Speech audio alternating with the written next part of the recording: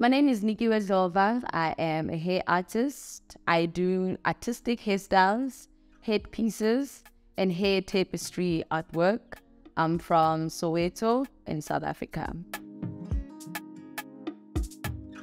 My earliest artistic memory was, I think I was 8, 9. I used to like drawing cartoons from magazines and newspapers. I think I used to do that when I was bored. I used to find it interesting, but I didn't take it seriously. I didn't think it was really anything, to write home about. And then as years went by, I got interested into fashion. A lot of people don't think fashion is art, but it is art. I think when I got submitted in university, when now I got to draw something and actually make it, that's when I got into art. And I think at that time I was like, 19, 20? My creative process differs because I feel like I freestyle most of the time. And most of the time I experiment with new techniques. But I would start by tracing out an idea, whether it's from a photograph or it's the idea that I have in my head. I will trace it on a linen canvas. And then from there on, depending if I'm going to braid or I'm going to use an Afro textured hair extension, then I would just color in or stitch the artistic drawing with hair extensions. If I'm braiding, I would ask people to help me with the braiding to make the process real quick. And then I will stitch the braids together, just following the outline of the drawing. And then from there on, then I will decide if I want to put it on a weaved canvas. By weaved canvas, I mean like braids weaved together, or I would put it on an acrylic canvas. So I would paint the canvas into any color that I want, and then I would take whatever that I've stitched, put it onto the weave canvas or onto the acrylic canvas. I'm still trying to figure out the process because I decide as I go. So as I go, I will try and make my process real quick. Like if I have an acrylic canvas, next time what I'll do is that I'll just paint the canvas and then stitch on top of it instead of just doing it on a separate canvas.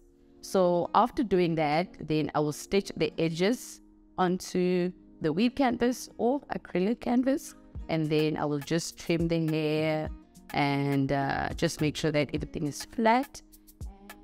Yeah, that's it. That's one of the processes that I use. And the techniques that I use, the weaving technique is the embroidery technique, where I use the needle and thread. It's basically creating like a weaving method, but with a needle and thread. Those are my main techniques that I use. My artistic style, I think I would say textile art or hair tapestry, because I use a lot of embroidery, hand stitching, weaving too. So yeah, I would say textile artist. My inspiration behind this body of work is the rhythm of women when it comes to their creativity, in the way that they play instruments, in the way that they carry themselves, in the way that they do each other's hair or they do hair. I think it's the rhythm that they do things. And I often think that that rhythm just brings balance, into this world, because women are spiritual beings. So I just wanted to highlight that, and I also wanted to celebrate myself for the work that I do, celebrate the women that have supported me throughout my journey, because I believe that as an individual, you need people along the way. I don't think that you can survive on your own, and I just wanted to celebrate the rhythm of women in the way that they do things in a creative way. Art plays a major role in culture and history, basically just merging culture and history together. because as much as art is beautiful, I feel like it needs to be educational, because that's the closest thing to human engagement, especially for people that can't read and write. Art can be their form of education and to learn more about themselves, or just to learn more about anything in general. So I think it's very vital for artists to do research and to merge culture and history so that they can educate people, so that art is just more than just a beautiful art piece, but it's more educational. How my work recontextualize historical narratives through the current lens is I'm showcasing that hair can take up space in a room, in a gallery, in anywhere where, the space outside of someone's head, because I think our historical narratives, we've always seen how our ancestors have worn their hair or done different hairstyles on their head. But now I'm recontextualizing that and showing people that actually hair is art that can live in your home or in your space. And I'm just showing how hair tapestry can take up space in any way, just to remind people that hair is your canvas. The reason why I chose those things is because I just feel like our culture, or our African culture, is not highlighted enough. I feel like we are losing ourselves more and more, and I just wanted to remember who we are and to educate people, or to remind people not to forget who we are, because hair is used as a language to communicate anything that we want to put out there. So I'm using hair as a tool to communicate our history, and to show our excellency, of who we are as Africans, so that we remember who we are and to teach the next generation that's following up. Turning point in my career so far, honestly, I've had a few, but I think when I was given an opportunity to have a solo exhibition, that was the turning point, because I feel like I kind of manifested it. I wanted to my hair artistry into a gallery space, and I didn't know how I was going to merge hair and art. But then when I started weaving it and creating tapestry pieces, and to be given it an opportunity from just one artwork that I created, that was a tipping point, and that showed that there is interest and what I'm doing is valid.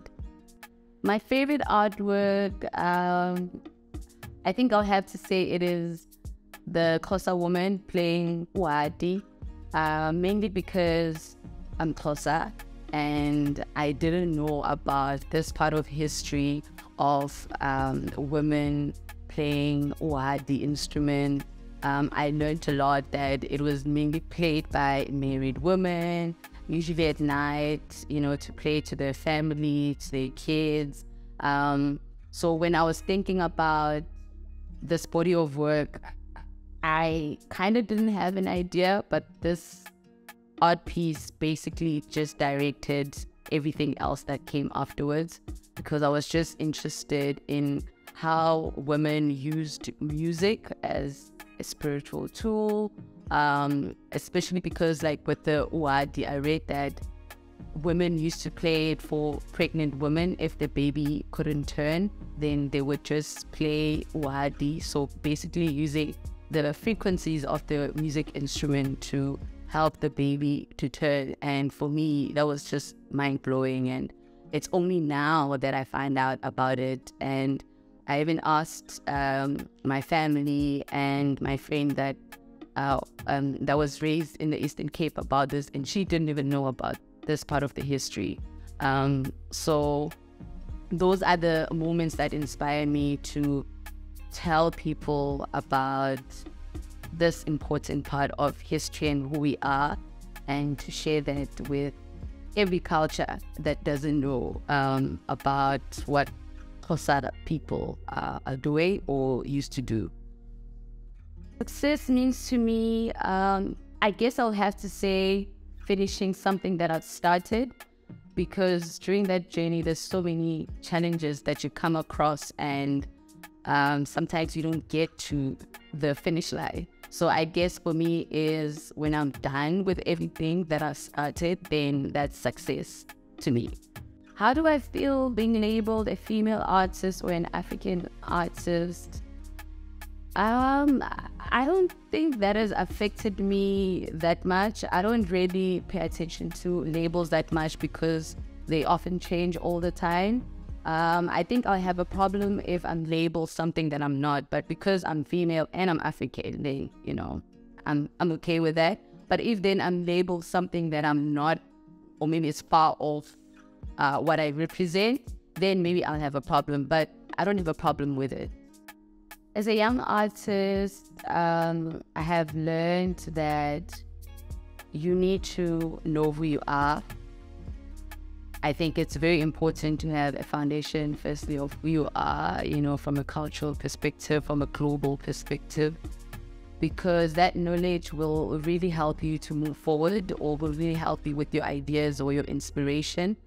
It's very important to have a good foundation because it gives you confidence, it gives you character.